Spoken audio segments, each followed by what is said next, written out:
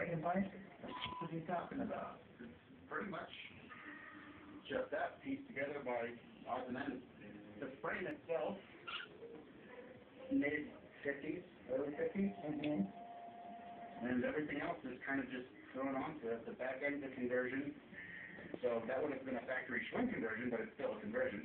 Probably would have been a little girl's bike or something like that. Yeah, you got the original seat on there. That's a good thing. So this is almost like a bicycle that's been through 10 marriages and divorces then, right? A little added gear. Something to that effect. Lost a little bit in one, gained some in the other. I don't like what I'm hearing. I really thought this was going to be a moneymaker.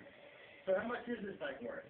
In current condition, 200, 250 if you clean it up a little bit.